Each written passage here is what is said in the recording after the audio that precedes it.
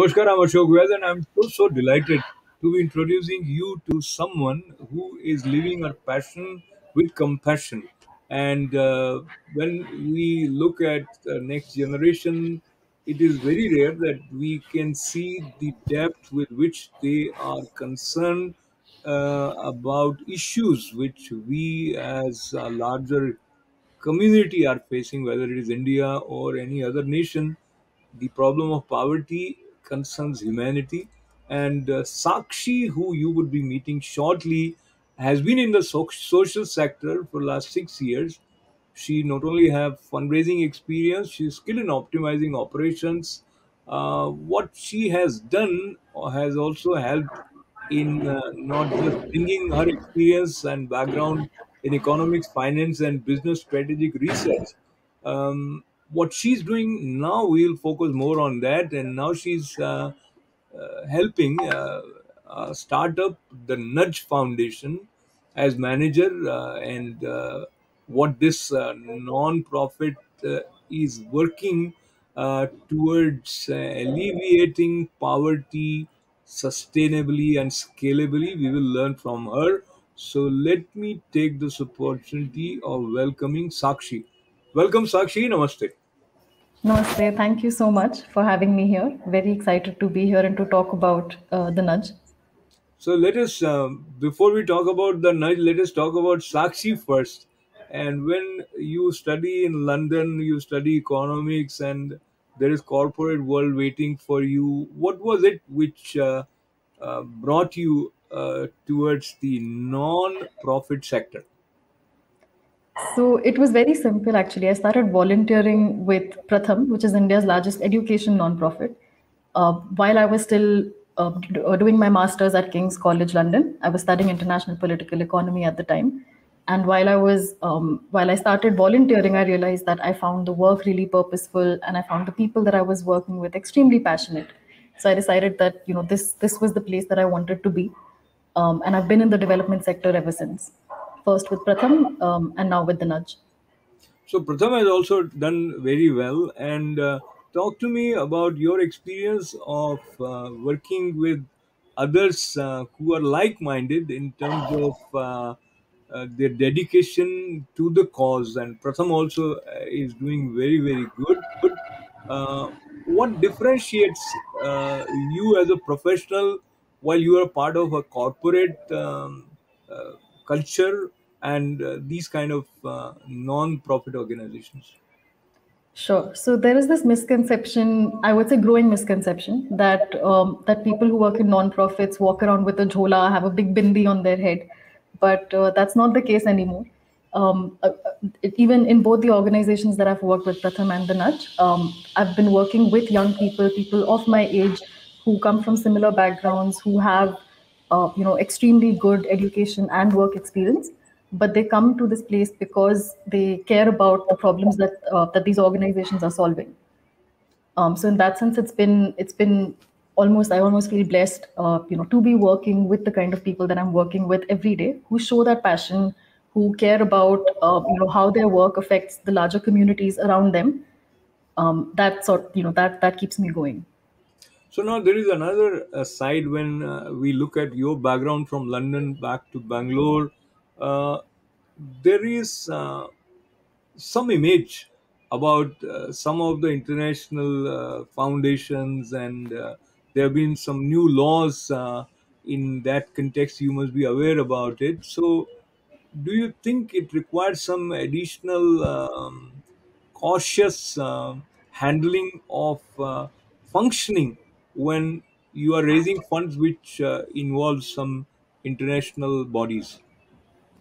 Yes, absolutely. So we are already extremely cautious about the funds that we raise from outside of India, and we are again we've been super lucky to have been supported by organizations like the Bill and Melinda Gates Foundation, Skoll Foundation, Rockefeller Foundation, who understand the work that we do in the country, and are willing to support that work.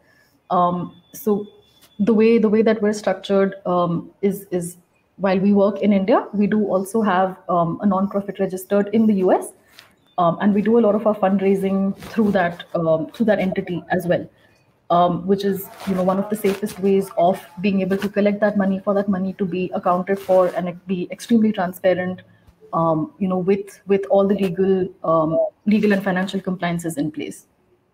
Okay, now let's go to the nudge and learn from you about the situation when we talk about poverty, how it is defined, and the number is staggering. It's probably one third of India's population which is below poverty line, and as a common man would think it is beyond my capacity even to think, because most of the time most of us are just trying to figure out a way to sustain ourselves.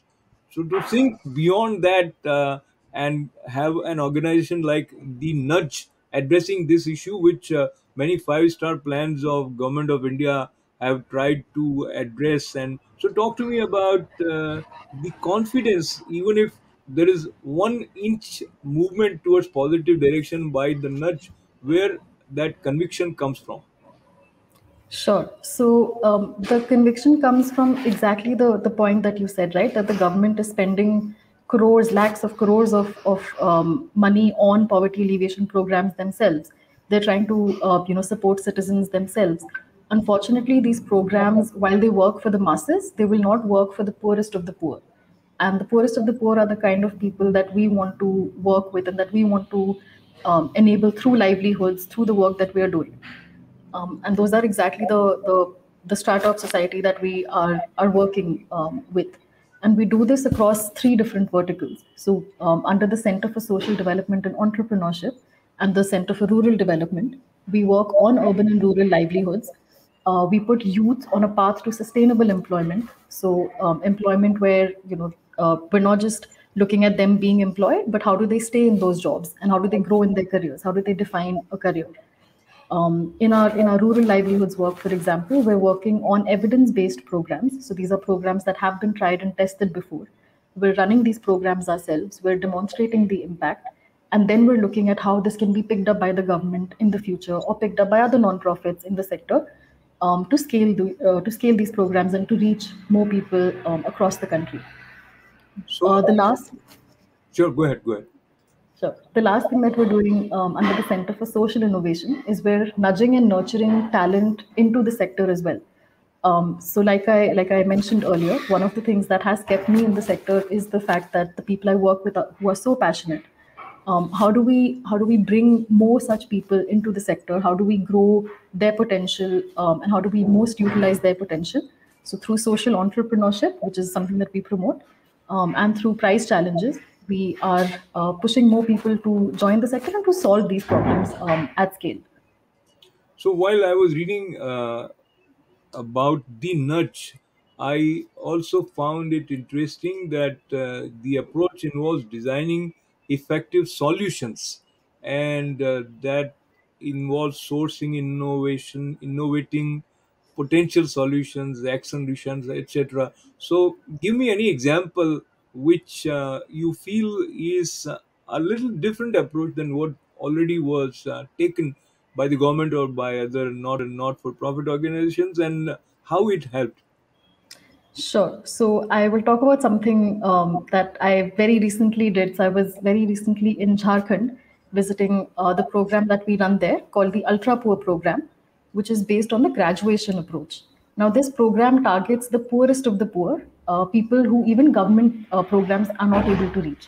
So while the government has put in place, things like the Aadhaar card, PDS, which is the ration card, some of you might have heard of these schemes, and Narega, which is the right to employment. While the government has put all these schemes in place, we work with families who might not even be aware that these exist. And if they are aware that these exist, then they might not be able to access these schemes.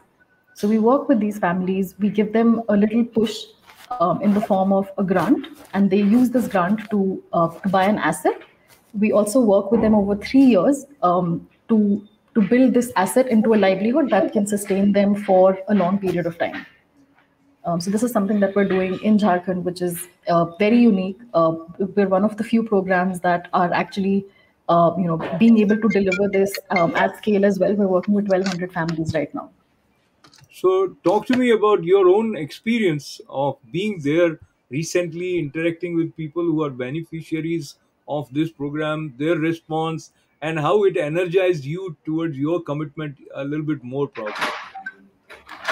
So it energized my commitment to the problem even more than I ever had before. In fact, I wanted to spend even more time on the ground. I was there for about 3 days only. We visited around 7 to 8 villages that are so backward that they still, unfortunately, do not have access to electricity, don't have access to running water. These the families that we visited, live on the periphery of the villages. They don't have regular access to the markets. They come from backward classes, on the social strata. So these are the kind of families that we're working with. And we've been working with them for about a year and a half. So at this point in the program, the women in these families who we interact with, we call them Didis. The Didis have been running their own businesses for about a year and a half.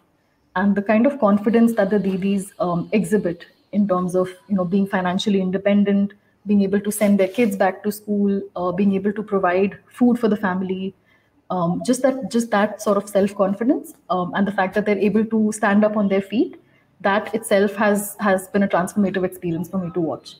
And I feel that in myself as well. This transformation of how something, and I work in the fundraising team, so it's not that I spend a lot of time on the ground, but for me to be able to visit the families and to see what my work has led to, that in itself has been extremely inspirational. What are the challenges for fundraising, especially after the impact of COVID 19? And people are trying to stay away from each other for a long time, which means you don't have the ability to organize big events where people get together and sort of energize each other, as well as verify, sort of get a palpable feel of how their funds are being used. So on that front, what has been uh, the creative way to overcome this challenge? So I would say there have been two major challenges. One is the challenge in funding itself, where a lot of the funding has now from livelihoods, which is one of the major side effects of the pandemic. Health, of course, being the major one, because a lot of people's livelihoods have been affected, but a lot of the funding is still going towards healthcare. That's something that has pushed back development in India by at least 10 to 15 years, if not more. Just in the last 2 years, I think we've lost around 20 years of development. So that's one part of fundraising, which is extremely challenging to be able to raise funds again for livelihoods, for people to rebuild the lives that they have lost because of the lockdown. So that's one sort of angle there. In terms of actually raising funds and bringing people together and energizing them, again, that has been a huge challenge. A lot of our fundraising has moved online. So we meet people online, we convene with people online. Charcha 2020 and 2021 were global events that we managed to pull off online, which we would ideally have wanted to do in person, but we basically had to move all of our programs and everything online. In places like So Jharkhand, where sorry, let me interrupt you and please continue. And I'm reminded of your conversation in this Chacha 2021 with an actor who is known more as an actor. And I just came to know about his focus in the North profit sector for last 9 years with his company. Talk to me about your experience. And so there is one side of an actor where you look at Kunal Kapoor as a glamorous personality, but here is a soulful conversation that you had for this Chacha 2021. How was that experience for you preparing for it, knowing that there is certain craze with the person that you are talking to, but you are relating to him on a different level? So, That's right. So, I mean, I've always admired his work beyond Bollywood as well. So, he runs Keto, which is keto.org, which is a crowdfunding website based in India. And he's been doing that, I think, for the last 9 years. So, I had anyway been following his journey since then, and I was a fan since then. So, for me, it was great to be able to actually speak to him about this and ask him questions about that. And it was just a great platform to spread information, to spread awareness about the state of philanthropy or the state of individual giving, who we call everyday givers. How they have sort of come together, especially during COVID, to unite and to support causes and to support people who are suffering. So So I great think experience.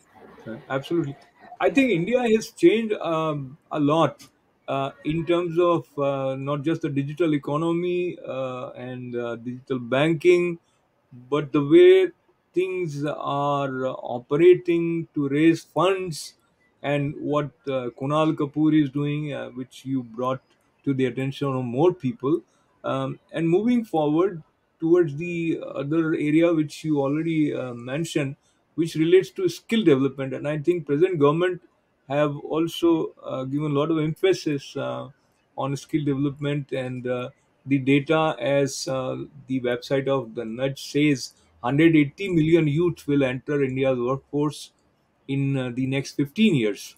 And so there is a massive skill deficit of 400 million people by 2022. Now, in order to address this situation, the theory of change given or adopted by the nudge involves right information, right training, right jobs. Talk to me about how exciting you feel when uh, the nudge has successfully empowered some youth with the development of skills, and has there been some tangible result that you personally are aware of? Yes, absolutely. So in the last 6 years, we have worked with, I think, around 10,000 youth or so, at least. And we're working with around 1,000 youth every month. We're graduating around 1,000 youth every month from our online skilling program called Future Perfect. There have been tangible results that we've seen through the last 6 years. So when the nudge originally started in 2015, we started with skill development as the main focus area, because we felt that that was where we could make the most at that point in time. That was where we could make the most impact. So in the last 6 years, we've seen that the youth that we have worked with tend to have higher salaries than youth who are not in the program. They tend to be saving more. They tend to be contributing more to their family income. They tend to be staying in the jobs for a longer period of time. They tend to be getting larger number of awards or recognition at their workplace, and general satisfaction of life, being confident in being able to speak English at the workplace, or speaking in an interview. On all of those parameters, we've seen that our graduates, youth who have graduated from our programs, tend to do better than youth who have not gone through the program. So This very is exciting. this is an exciting era where you can contribute at the grassroots level without, if I use this not so politically correct term, without actually getting into the mud, you can help. So what makes a lot of difference is the kind of people which we surround with, and the team that you have found at the nudge. When I was looking at the website, looks like everyone who's and who have some or the other relationship, maybe sometimes they have been there as speakers, etc.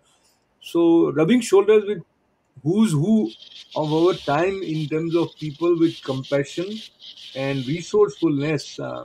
What that taught you, and who you consider inspired you most, or any anecdote where you felt that there was uh, additional or sort of fresh commitment internally on your part for having witnessed this or having heard that, something like that.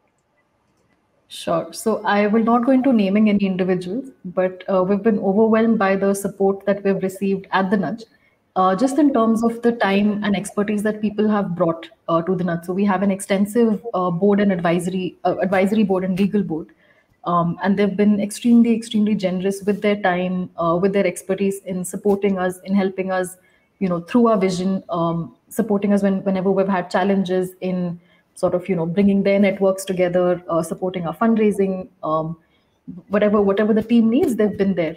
Even in terms of bringing talent to the Nudge, in bringing the leadership that we have today. So in that sense, we've been extremely lucky.